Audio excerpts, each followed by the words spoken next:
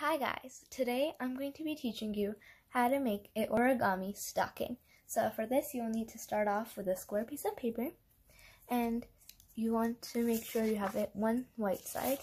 So we're going to just fold this in a little bit. This will be the strip of our stocking. Next we're going to flip to this side and we're going to fold it in half.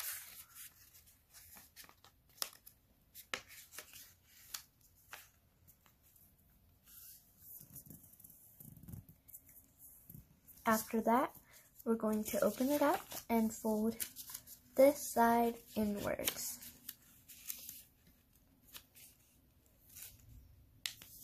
To the center crease that we just made. Next, we're going to take the other side and we're going to fold it inwards to the center crease. Now, we're going to take this corner and we're going to fold it to this line. We'll crease well. Same thing for the other side. Once we've done that, we're going to take this and we're going to fold it in. Then we're going to fold this like such, and then a bit more so we can create a crease. So here we have a crease. Now we want to make if we fold this, we want to now make a stocking, the curve. So now what we're going to do, we're going to take this end and we're going to fold it right here, like this, only till this halfway crease, right there. And then we're going to take the other side and we're going to do the same thing. We're just going to try lining it up as best as we can. I lined it with using that kind of line for the mark, and here I made the part. So next what we're going to do, we're going to fold it in, and we're going to try squeezing it kind of outwards. And we want to squeeze this in.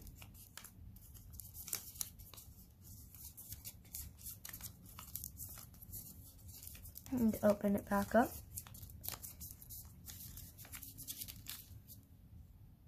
And now, as you see here, we have this line and this. So we want to just fold it.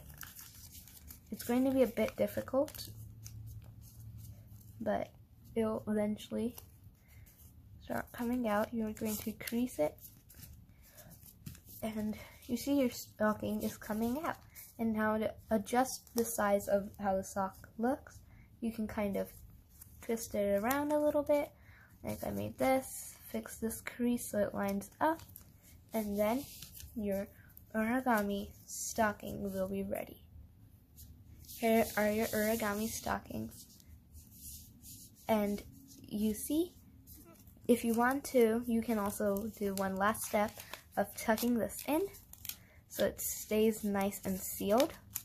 And in here you can actually put something in for your stocking. So same thing with the other one. Take this edge, you can just kind of tuck it in.